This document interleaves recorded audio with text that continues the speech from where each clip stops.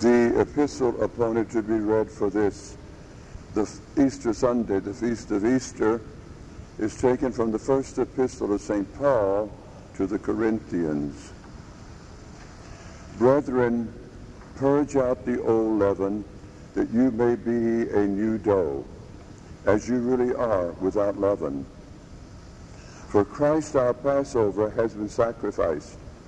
Therefore, let us keep festival not with the old leaven, nor with the leaven of malice and wickedness, but with the unleavened bread of sincerity and truth. And the Holy Gospel is taken from St. Mark. In the name of the Father, and of the Son, and of the Holy Ghost. Amen. At that time, Mary Magdalene, Mary, the mother of James, and Salome, bought spices that they might go and anoint Jesus. And very early on the first day of the week, they came to the tomb when the sun had just risen.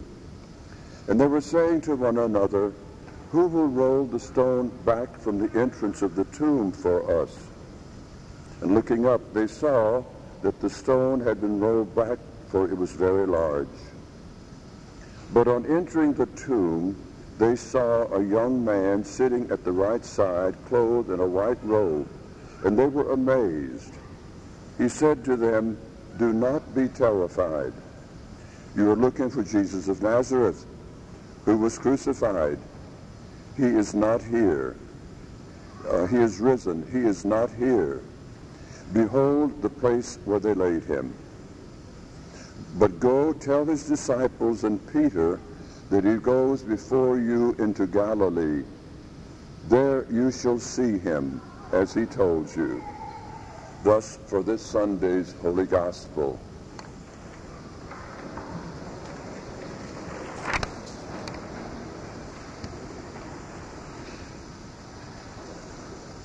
My beloved people, as all of you know, today, by the grace of God, 3 of our monks will be traveling to get 2 of them ordained to the holy priesthood. And they will be setting out to travel after dinner today.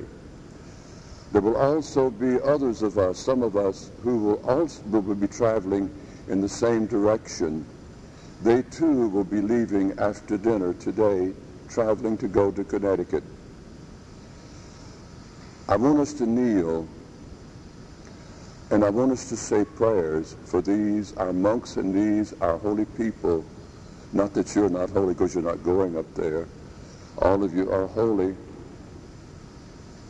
But that these particular people are going to the inconvenience of going up there to witness this very holy occasion. Would you please kneel?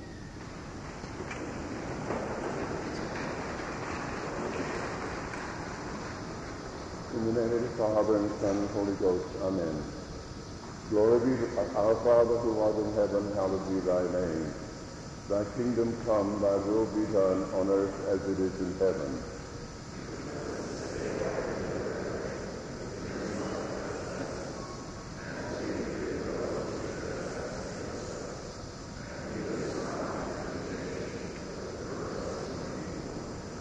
Hail Mary, full of grace, the Lord is with thee. Blessed art thou amongst women, and blessed is the fruit of thy womb, Jesus.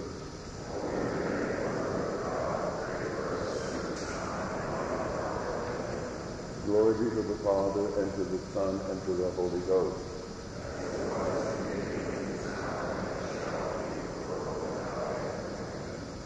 May Almighty God bless us who are going on this journey. In the name of the Father, and of the Son, and the Holy Ghost. Amen.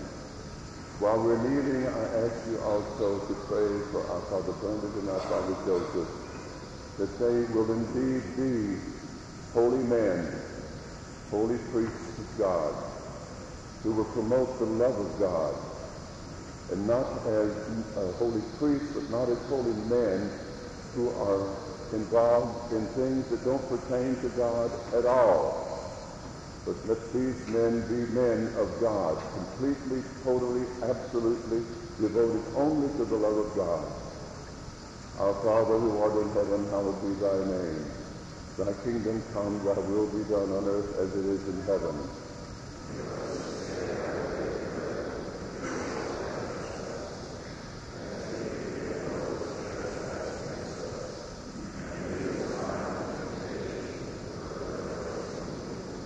Hail Mary, full of grace, the Lord is with thee. Blessed art thou amongst women, and blessed is the fruit of thy womb, Jesus.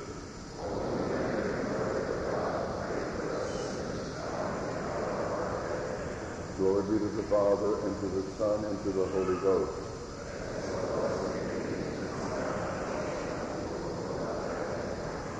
St. Bernard, pray for us. St. Joseph, pray for us. In the name of the Father, and Son, and Holy Ghost. Amen.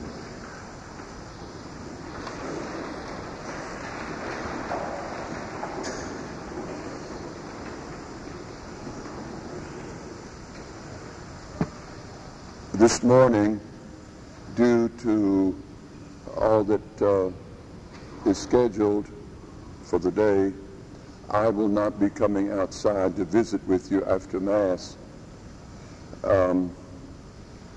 It goes without saying that everyone here, the monks, the sisters, every one of us, extend to you the felicitations and the blessedness and the beauties of this day.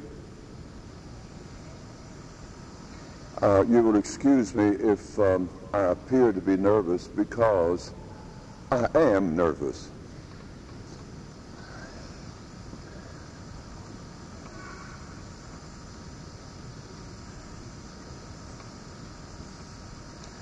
Therefore, my beloved people, as we proceed with the grace of God, it is no small thing what we're doing. And it is all for the love of God. We see the risen Christ as I'm pointing to him.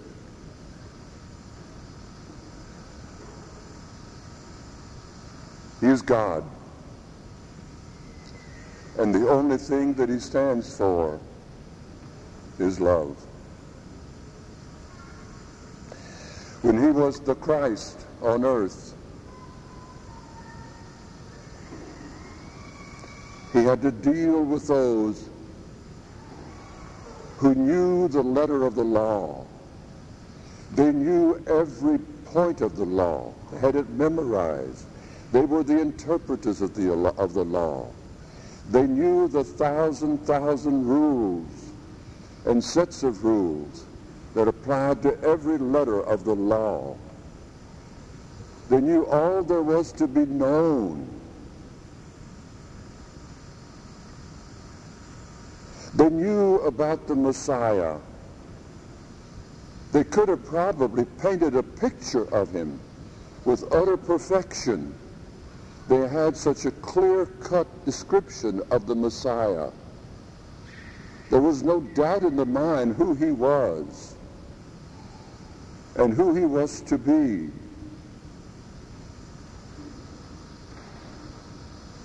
And yet, he talked to them. He ate with them. He rubbed shoulders with them. He was amongst them.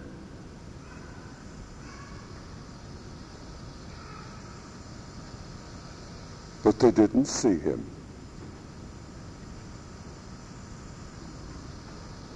And what he had to say, as simple and as clear-cut as it was, and he talked to them about it, they didn't hear him.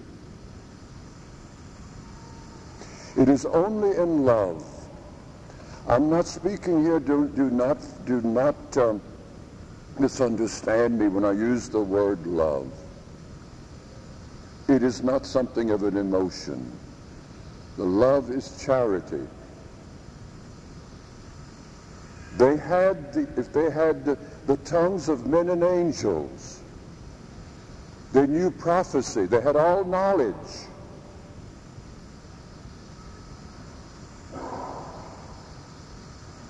They had faith, even, probably, strong enough to move mountains.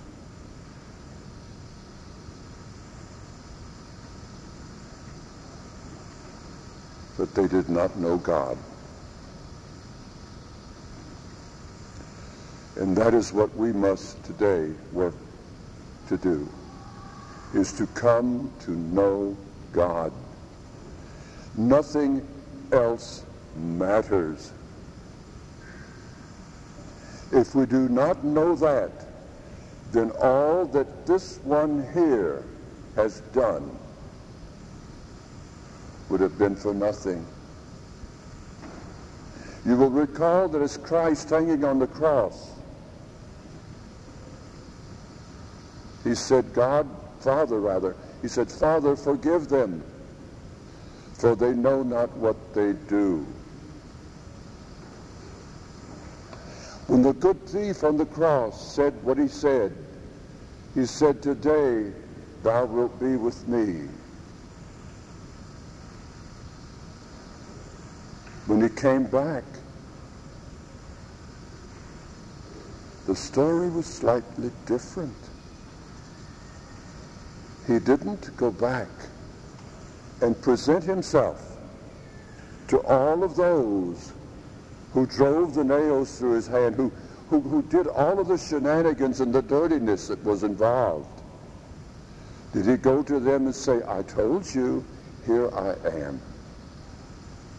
He did not go to them, and he left them in the darkness that was to follow them all the days of their lives. My beloved people, it is with the grace of God that you believe.